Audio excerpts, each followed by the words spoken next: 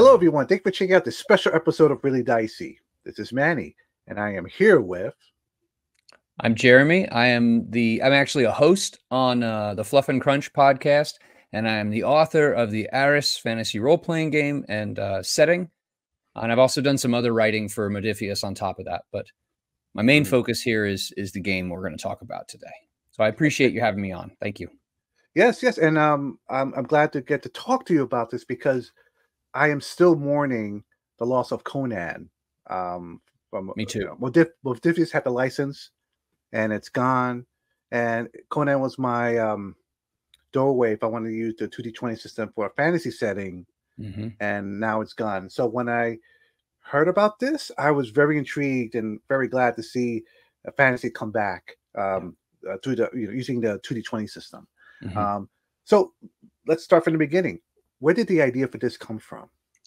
Well, a number of years ago, it wasn't that long actually after the 5th edition of a certain other fantasy role-playing game came out. I started kicking around some ideas for what I thought of, and I actually don't remember the origin of the idea, but I thought of this idea of what I called a rare magic setting. So a setting wherein magic was known, magic was powerful, but magic was not widely available.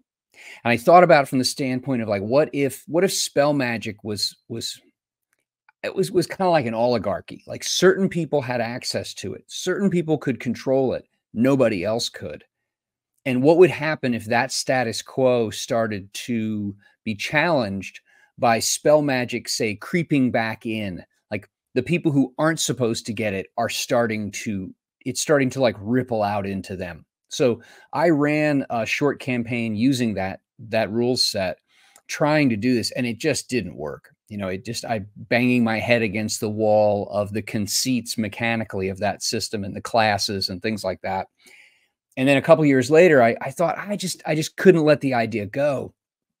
And I developed a little bit more of the story background to it, the idea of a distant colony that is far removed from its mother country, and this change is now starting. So the call it like the social fabric is starting to fray because this balance of who controls the magic and who doesn't is slowly starting to change. I tried a different system. I actually tried the fantasy age system, thinking, generic, it might be a little easier. And that didn't really work very well either. So I just let it sit. I mean, it just sat, the idea.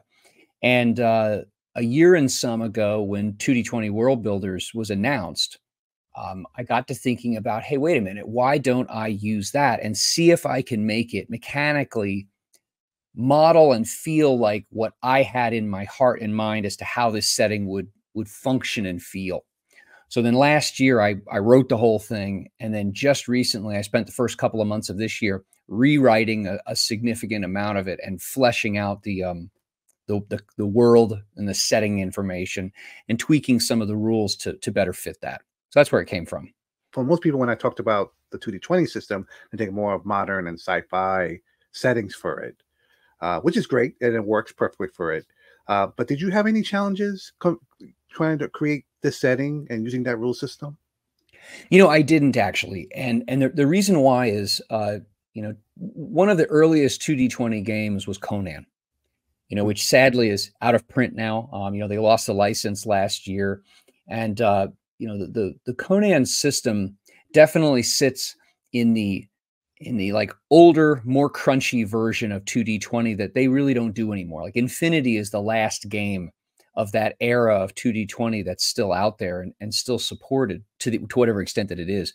But the nice thing is that I had in Conan something of a model of a game that provided what I thought was a nice balance between lots of action, like swinging from the rafters action, but also a grit and enough texture to combat. Like, Conan, you've got displays. You can hack off an enemy's head and wave it at them and scare them and chase their buddies away. There's a lot of different things. There's a lot of texture to Conan's combat system that I saw through that 2D20's. It fits with that kind of setting. And you're right. You know, most of the settings, most of the worlds that Modiphius is putting out now are modern or science fiction, things like that. But Conan provided a perfect example. And there were actually some things in Conan's rules, not necessarily like verbatim, but there were some things, a degree of grittiness and a degree of texture that is, and I don't say this is to disparage at all, because I love games like Star Trek Adventures and Achtung Cthulhu, but they are not in those versions. And so I wanted to weave some of those things back in. So actually, I found 2D20 and the flexibility of it and my ideas and some of the ideas that were in the SRD that was put out like over a year and a half ago now, I actually found it to be a really smooth fit. I never felt like I was having to push against the system or beat it into submission to make it do what I wanted it to do. So let's talk a little bit more about the setting of Ahris. What is going on here exactly? Okay, and actually, you know what? Ahris, Ahris, Ahris. I actually mentioned that it is pronounced different ways depending on the linguistic norms of a region or an area or things like that. So I'm not saying there's only one way to say it. My sense is that it is from the Elven view, it is a mispronunciation, a perennial mispronunciation of a word from their high language that none of the other people can pronounce right anyway.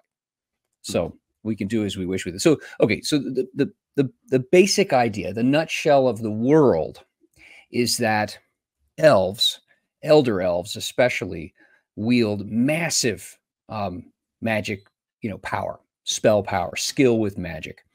And they are essentially deathless. They live thousands upon thousands of years. Now, think about this. If you put those two things together in one people and let them do their thing for a couple of thousand years, they would run everything. They would run everything from the background. You wouldn't even realize how much of the deck of your life had been stacked when you live 80 years.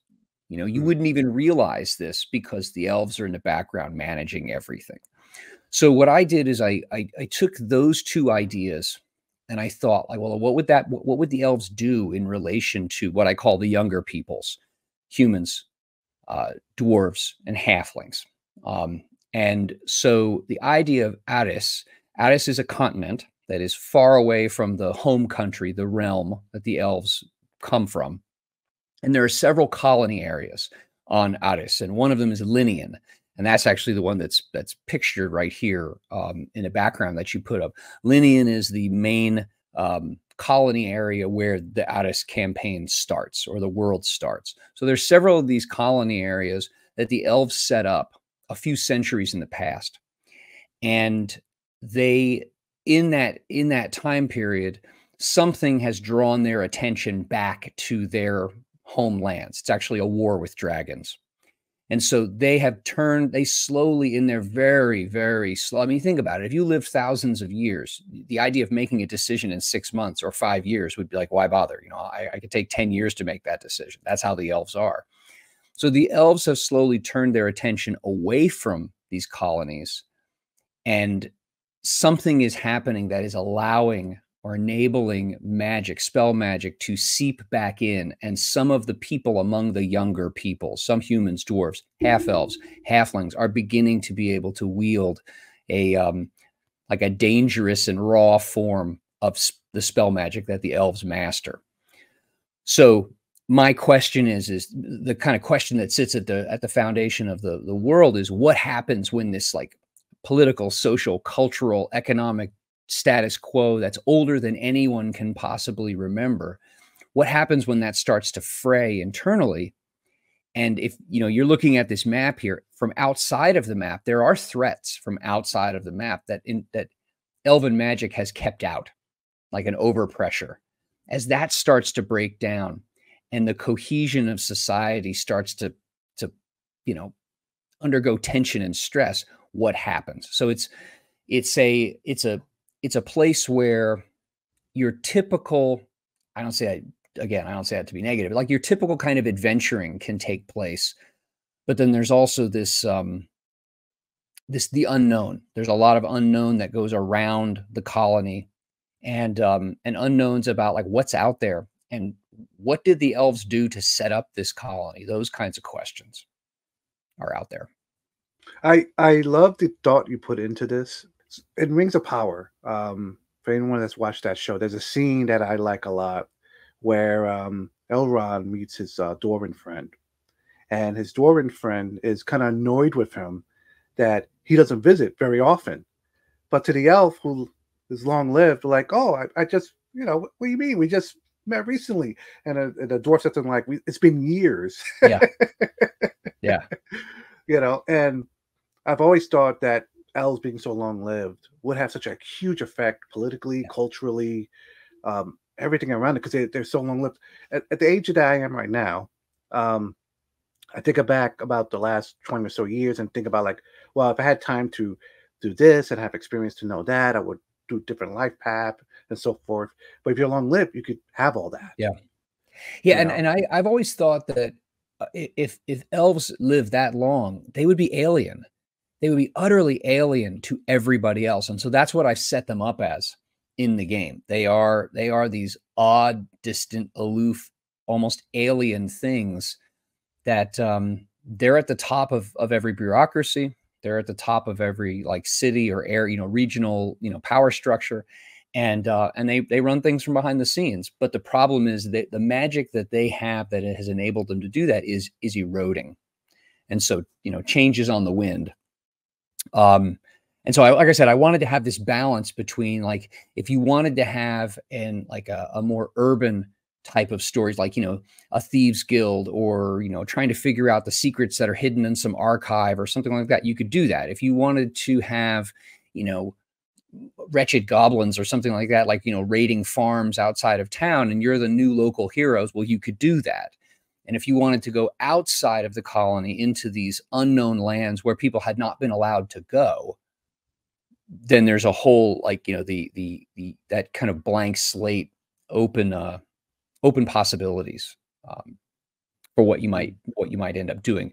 But what I'm trying to balance also between enough of a meta, not a meta plot, but a meta story, so that GMs who want to run with that can do that, but also ones who just, hey, I just want to do like exploration and I want to find caves and I want to fight, have my players, characters fight monsters and stuff, that the weird sociopolitics can fade into the background. It doesn't necessarily have to be in your face. Okay. So in a sense that there's enough there that if you want a setting right there and then, this book has that available. But at the same time, if you just want your typical, I'm trying to find another word for D&D, but like a D&D. As my podcasting buddy who's in England, he calls it like bog standard fantasy. If you want your bog standard fantasy, then yeah, you could do that. You could take the Ahris, whatever story and push it into the background. And at that point, you have humans, halflings, dwarves, and half elves as playable. Elves are actually not a playable race because they are so alien.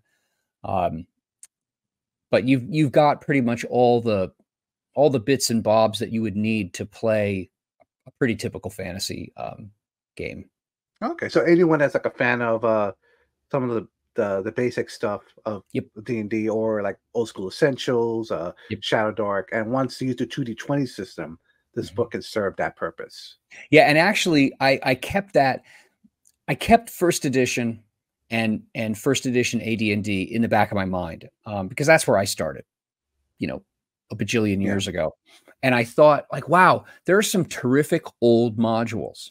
There are some great D&D basic and especially AD&D first edition. There are some terrific modules out there. I will go to the mat for this. Any of those could be easily translated into this system because of how character creation functions, because combat is pretty flexible, how the magic system functions, and how monsters are handled. All of those things are, I guess to put it simply, are all rooted in systems that enable you to create your own instead of having long lists of stock content.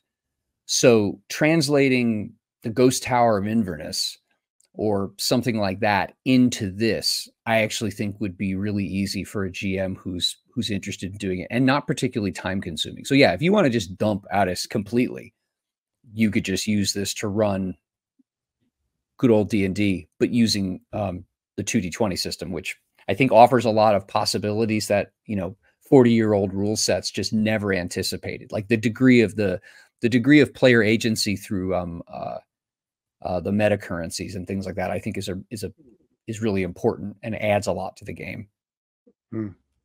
So who can you be exactly in this game? Okay.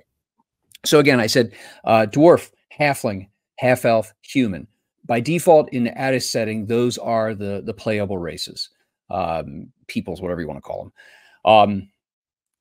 There's a loose life path system. So you choose your race, and then you choose your family. That is the people around the people who are around you in your formative years. And there are several options, and those affect some of your initial. I mean, actually, if you're familiar with Star Trek Adventures, you're familiar with Achtung Cthulhu, how you move through this loose life path where you add points at each step. You add points to attributes, you add points to skills, you add some focuses. It's the exact same thing. I think that system works well, and there was no reason to reinvent the wheel when that, I think, functions. So you race, family, and then what I called your surroundings. In other words, you could potentially have you grew up in a merchant family, but a merchant family that grows up on the frontier is going to have a different experience than a merchant family that grows up in a city. So then after you choose your surroundings, you choose an archetype, which is essentially like a class: academic, crafter, entertainer, explorer, merchant, outlaw, warrior. And each of those, going back to races, each race has certain stock bonuses and inclinations and like special abilities. And then you choose one of 4 what are essentially talents that allow you to differentiate within the race a little bit. The archetype works the same way. So for example, if you wanted to play an explorer, you'd get some stock bonuses that had to do with being an explorer, but then you choose one of 4 options that can differentiate what kind of explorer do you want to be. And then that gives you a talent that helps you focus what that character is going to look like. These are tied well enough to the setting. They all fit within the setting fine, but they are all, in my mind, pretty archetypal examples of, different kinds of fantasy characters. So again, I think that if you had an idea like, hey, I'd like to play like someone who grew up in a merchant family, but really gravitated toward being like more the caravan guard. Oh, and we grew up in a rural area because we were, like kind of caravan merchants. I'm going to make a warrior. So that makes sense. Instead of it being this, like classes work terrific, but they're so prescribed. It's like, here's your everything pretty much. I wanted to make it a little bit more modular. So you would have, if you had an idea as to what kind of character you want to make, or if you were moving from another system and you just want another game and you wanted to use 2D20, what kind of a character type you wanted to model. I think the system's flexible enough to support that.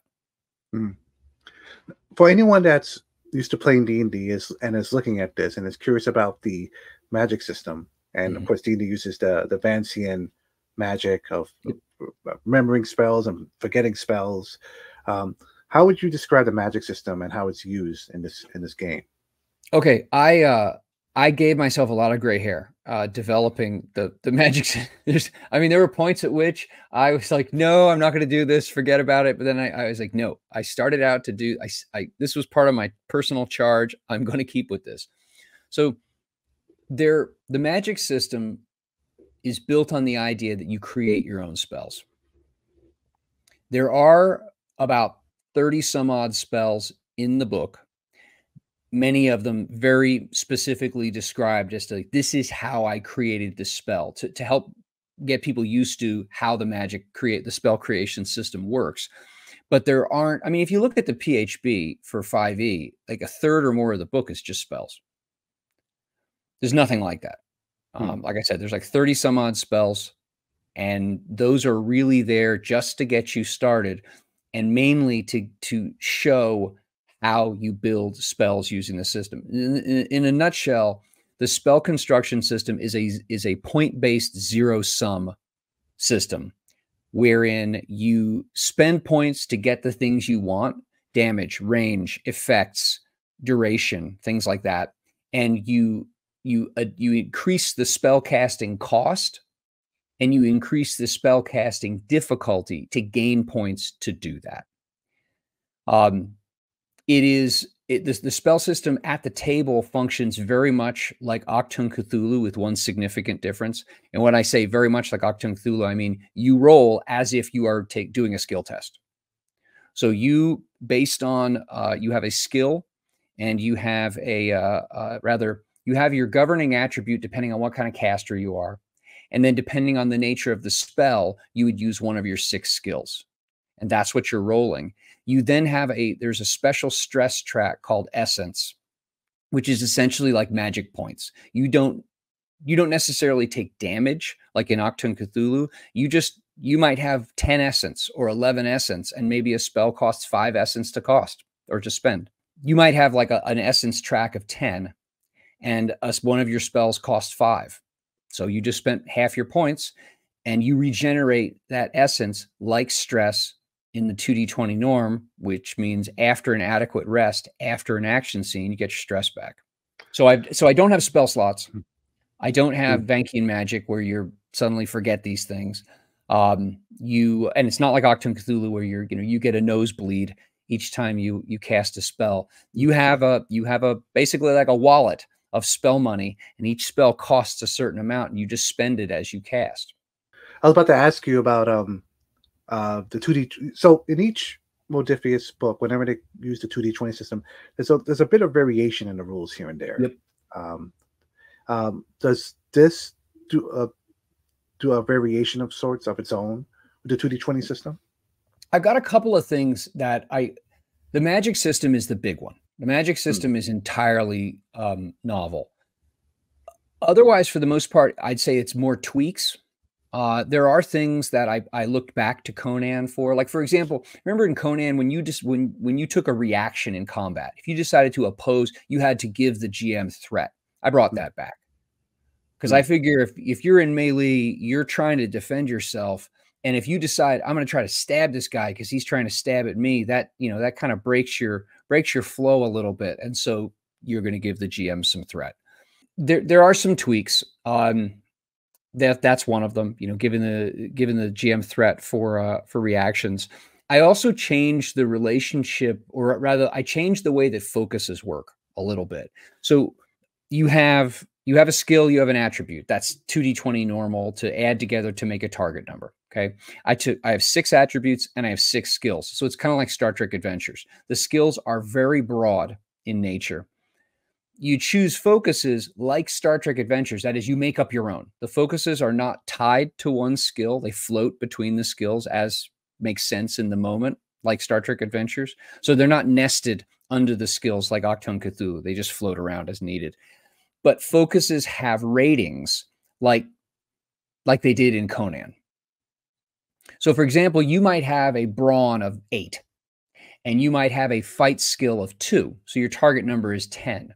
But you have a focus in melee weapons of 2. Now your target number is 12.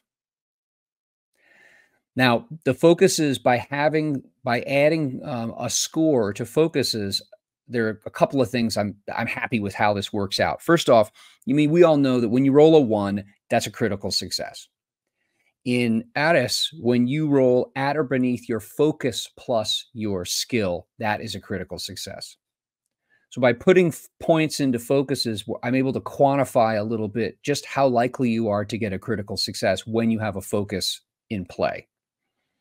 I liked how focuses float in Star Trek Adventures. Like your knowledge of weapons might be useful in a museum or when you're trying to beat someone over the head with a batleth, So I wanted that possibility. Also, and this is something coming back to magic a little bit, the experience system rather, focuses are really inexpensive compared to skills. Skills are more expensive because they are broader in nature. They cover a lot more terrain than a narrow focus. So focuses are easier to increase. Skills are more expensive, but skills go a little bit higher. The other thing that I did that, again, is a novel piece of the magic system is that when you build a spell, unlike your typical D&D, where, let's face it, when you're low level, you have magic missile. And then nowadays you can just add more dice as you go up in level. But everyone waits until 5th level when they can get Fireball. And then Fireball does a bunch of stuff. Okay. I'm not a big fan of disposable everything.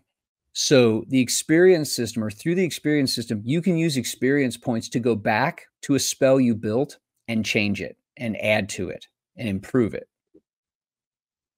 So if you build a spell, when you start out as a character, if you have spells, they're going to be pretty weak.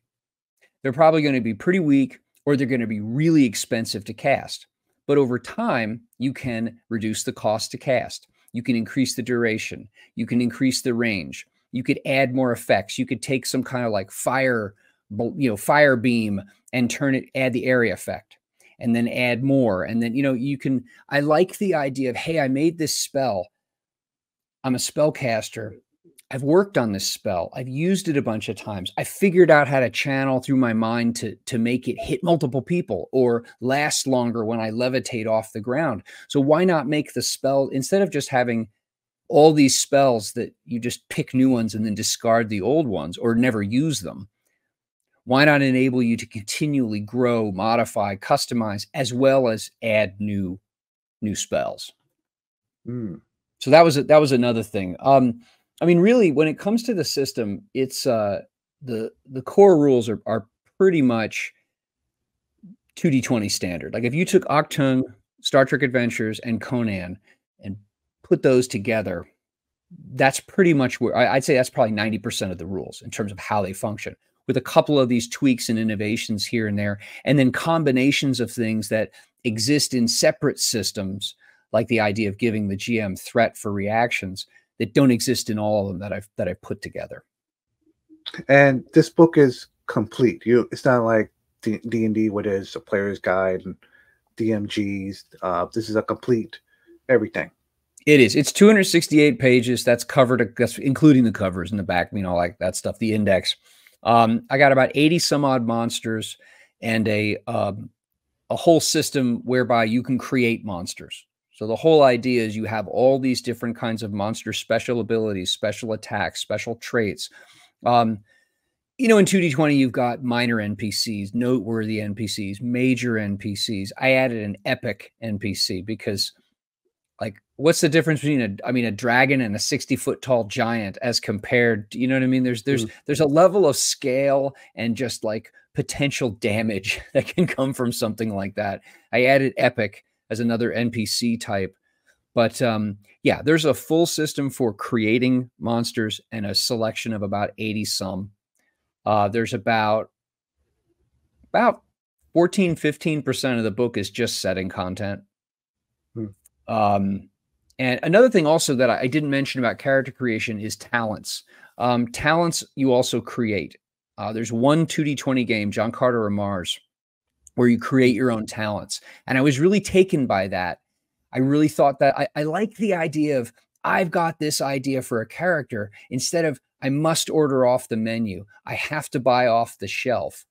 I provided a system whereby you have a point-based system to create talents, where essentially a 1-point talent stands in for what a 1-point momentum spend would be. And so once you understand how the momentum economy works, building talents is really easy. And there are a bunch of sample talents in there, and I explained how I created them too, so people can go ahead and model what they want. And I see also there's an adventure toward the back. You have to have those, I think, at least. Yeah, there's just a short adventure in a teeny tiny little town where things go really sideways very quickly. And you're the only, you're the coin flip heroes. You're the ones the mayor decided to tap to go solve the town's problem. And the main point of that was just to give people an opportunity. And I try to talk folks through it, to use some of the major systems, the most obvious ones like combat and task resolution, but to use some of the other systems to show how it can be, how flexible the game can be. How does the game handle momentum, threat? Does it have fortune points like it does in other 2D20 systems? Yeah, I went with fortune instead of determination. The idea that it's a pure meta currency, and fortune does what fortune does in Octung Cthulhu. It's like the super momentum that's owned by the player. Momentum functions like in all the other games. It's gained in the same manner. I stuck with the modern buying an extra D20 is 1 point for the first, 2 points for the second, 3 points for the third, unlike Conan where it was a flat 1 per, and then you have this pile of D20s. I tweaked some of the costs, a handful of the costs, like what does it cost to roll, to re-roll your challenge dice, or what does it cost to disarm someone, things like that. A handful of the price tags for the momentum spends are different, but otherwise it's the same. And this was a balance I tried to strike. There were some things that I thought were important system-wise to tweak between, like I said, if you took Octung, Star Trek, and Conan and put them together, that's where most of this comes from, aside from the novel content. And I didn't have a problem with those. I didn't think there was a reason to reinvent the wheel. The glaring hole in Modiphius's catalog is big fantasy. You know, like sword swinging, awesome fantasy. That's what's missing. And that's what I wanted to make. And there were plenty of things in the 2D20 games and through the SRD that I thought they worked just fine. And it sounds like also the conversion for this is easy. So what I mean by that is that I could have play a Star Trek game, and there could be a time travel space collapsing type of episode where the crew, your crew goes back into a fantasy setting, and I think the rules tend to work well together. Yeah, actually, you know what? If you weren't too, it's kind of funny that you mentioned that. If you weren't too worried about like being simulationist, you could just take a Star Trek Adventures character and run it in this. I mean, the question would be, how are you going to handle wounds and injuries?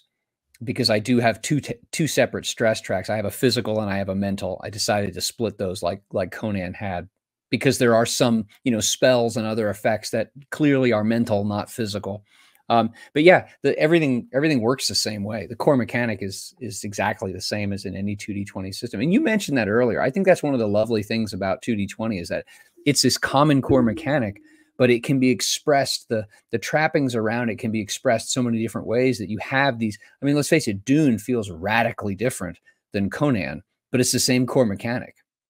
What is the future for this setting, for this book? Do you see, are you thinking about possibly more source books in the future? Do you think maybe this is it for now? What are your plans? Well, I hope I hope I'm spurred to action by a positive response to it. I mean, it's been out for almost a year. It's been out for about 10 months. And then I just released this remastered version, which is really the version I wanted. I just yesterday, actually, well, here, I don't know when this is going to drop. So I recently, how's that?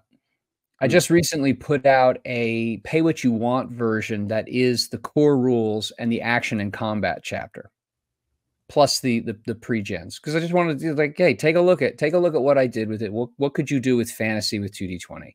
But my hope is to write. I want to write a couple of adventures. I want to write a really not typical, because that sounds so bad, but I want to write like a good like exploration out on the fringes of the wilds type adventure. And then I also want to write like an urban adventure, because I want to spotlight some of the story of like the weird elven overlords. So I want to work on those, time permitting. And then I'm also going to put out a couple of free and, you know, pay what you want type of resources that are here's a bunch of talents and here are a bunch of spells. Just to show the mileage that people can get out of the game. Here are some more examples of these two flexible systems, the talent creation and the spell creation systems, being put to use. And frankly, what I will do with both of those is I will probably sit down with a D&D 3.0 or 3.5 book and convert a bunch of feats just for kicks to show what can be done. And I will more than likely do something similar to that with spells. Where can someone find this?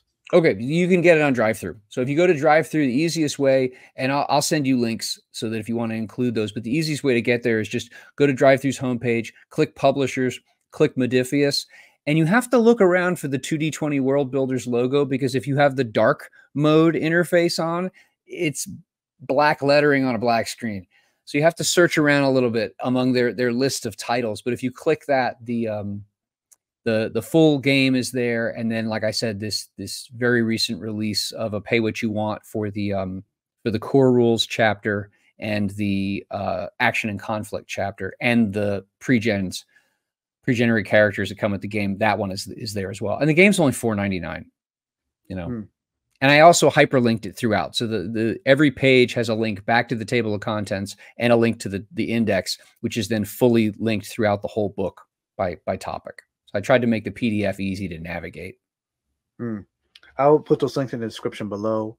Cool. Is there anything else about this that I haven't asked you about that you wanted to share? You know, I think that if you're a player or a GM who likes 2D20, first off, that's obviously the low-hanging fruit. If you like 2D20 and you like fantasy, and you're interested in the idea of ordering off the menu, that is, I want to create my own kinds of feats or talents or whatever they're called in a given game. And I want to create my own monsters and I want to create my own spells. That's baked into this. I don't just provide the system and then, you know, throw you in the deep end and say, figure it out. I provide a ton of examples for all of those. But if that interests you, or if you're reading some book or you've seen some movie and you're like, there's not a game for that, I'm confident that you can use those systems to model those things and create it yourself and have it function within 2D20. And then you don't have to write your own game. Do you think we'll see a print-on-demand version for this sometime soon? You know, currently, Modiphius does not allow print-on-demand through drive-through for the 2D20 World Builders program. So there's certain limitations that they put on creators who use their system through the World Builders program. And one of them thus far has been that we can't do physical products. I would love to do a physical product. That'd be terrific. I'd love to have one for myself. But at this point, we're actually prohibited from doing that. Well, let's hope that changes sometime soon. I would love to have this in my bookshelf over here. But I guess, Jeremy, thank you so much for talking to us about Ahris, fantasy role-playing game and setting, remastered edition. And again, I'll put the links in the description below. Viewers, thank you for watching. Stay safe out there. We'll see you next time. Thanks so much, Manny. I appreciate it.